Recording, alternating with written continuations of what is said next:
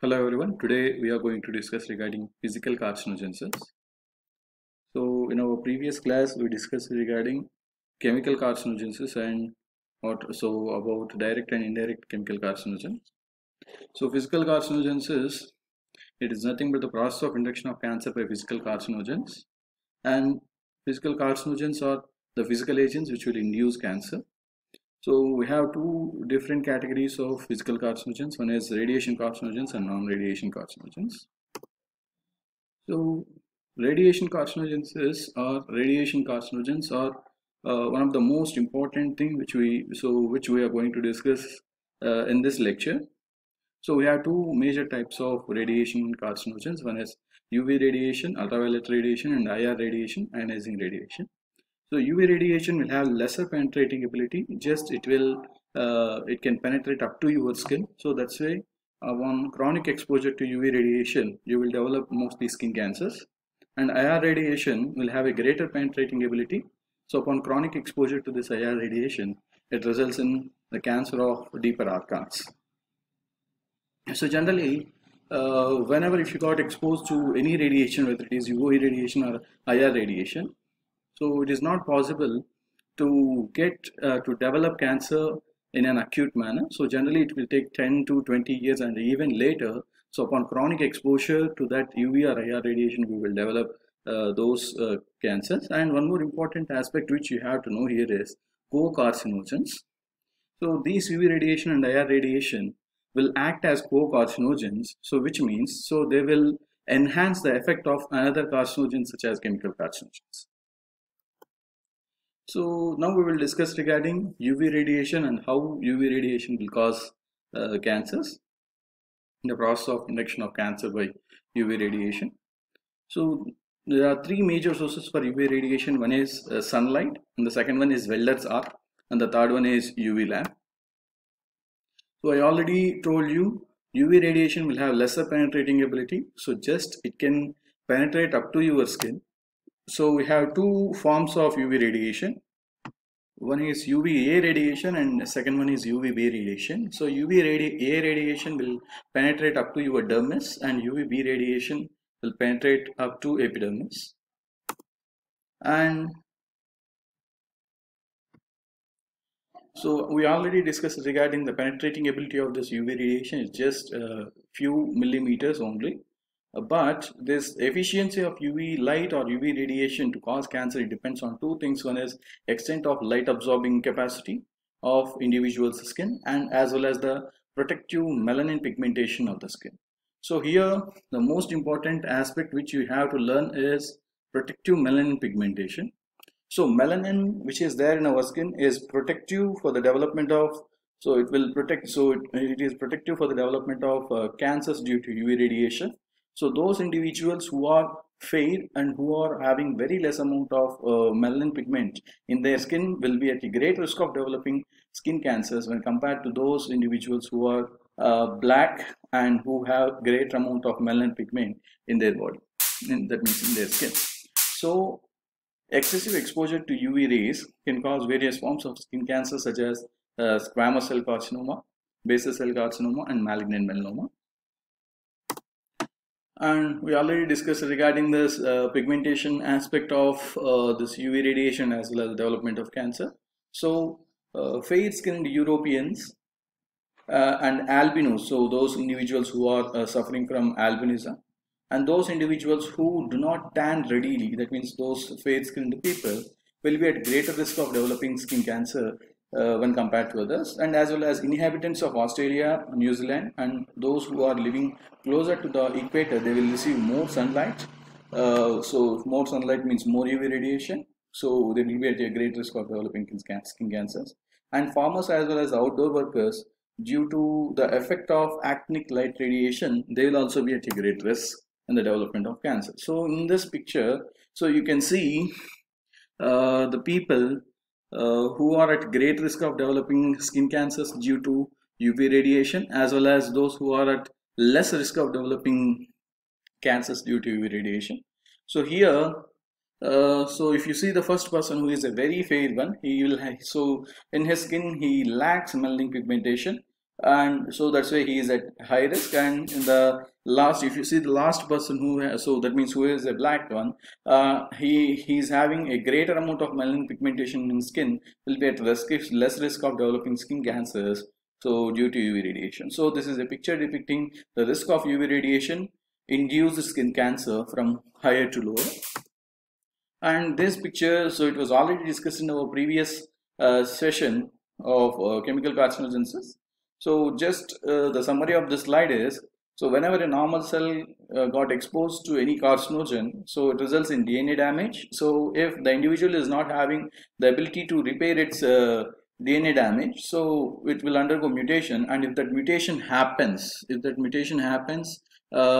oncogenes, anti-oncogenes, and apoptosis regulatory genes, so it results in the development of cancer, so which ultimately turns into a malignant, malignant tumor or a benign tumor based on its characteristics. And coming to this UV radiation induced carcinogenesis, so we are all very well known, so sunlight as well as the welder's arc as well as the UV lamps are the major sources of UV radiation. Whenever an individual got exposed to this UV radiation for a chronic period, so his skin cells, that means since that UV radiation penetrates up to your skin only, or skin epidermis as well as dermis only, so those cells got exposed to this UV radiation. So whenever the cell got exposed to UV radiation, whatever the DNA which is there in the skin will get encountered with that UV radiation, resulting in DNA damage by the formation of pyrimidine dimers. So if the individual is very healthy, so then if the individual's DNA mechanism is very good, so whatever the damage which was happened to the DNA, so that will get repaired, and again that individual will come back to its normal state, or the cells will come back to normal state. But if the DNA repair mechanism of that individual, if he lacks that, so then that results in DNA damage, which is followed by mutations, and if those mutations happen in oncogenes as well as anti-oncogenes and DNA apoptosis regulatory genes, it results in the development of cancer. And here the thing which we have to mention in detail is predisposed individuals. So generally, when compared to the normal individuals, those individuals who are suffer from some types of hereditary disorders, so in which they lack DNA repair mechanism, so we'll call them as predisposed individuals. So if those individuals got exposed to this UV radiation more in a chronic manner, so then they will develop the skin cancers or as well as other types of cancer more. And these are all the different diseases where the DNA repair mechanism will get, so it will be, so it means where there will be a defective DNA repair mechanism, such as xeroderma pigmentosum, ataxia telangiectasia, Bloom syndrome, as well as Fanconi's anemia. And coming to the IR radiation, ionizing radiation of all kinds like X-rays, alpha rays, beta rays, and radioactive isotopes, protons and neutrons, can cause cancer in animals as well as men. So on the most common type of IR radiation exposure is possible with X-rays and as well as the radioactive isotopes. Most common types of cancers with IR radiation include leukemias, cancers of thyroid, and cancer of skin, breast, ovaries, uterus, lung, myeloma, as well as salivary glands. Those people affected by various cancers upon exposure to IR radiation, that means these are all the different examples of those people. So X-ray workers as well as the radiotherapists who are working in radiotherapy department, so they will be at a great risk of developing different types of cancers, since they will have a greater chance of exposing to that IR radiation. So, and in history we can find an example of American watch working girls who are engaged in painting the dials of a watch with a luminous radium, so where they are painting it with a brush, so with that brush tip will be kept in their mouth to get a pointed brush. So whenever they got exposed to that radium by ingestion, so they developed osteosarcoma. And even miners who are working in radioactive mines, they will be at a great risk of developing cancers, so because of the chronic exposure to air radiation. And Japanese atom bomb survivors of Hiroshima and Nagasaki, and accidental leakage of nuclear power plant in 1985 in Chernobyl. So all those people got exposed to this IR radiation in a chronic manner, and they developed various types of cancers.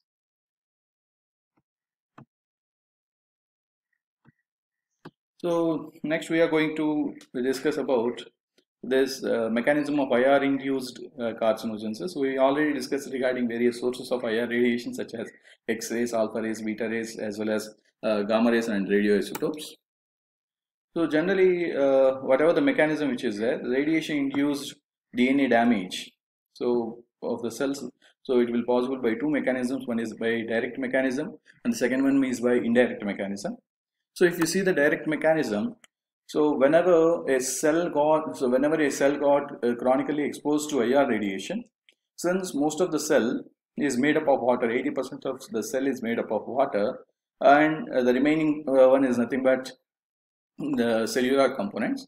So there is a chance that that radiation will directly and go and hit that DNA which is there in the cell, which causes DNA damage, which is followed by mutations. And if those mutations happen in oncogenes, anti-oncogenes, and DNA apoptosis regulatory genes, it results in the development of tumors.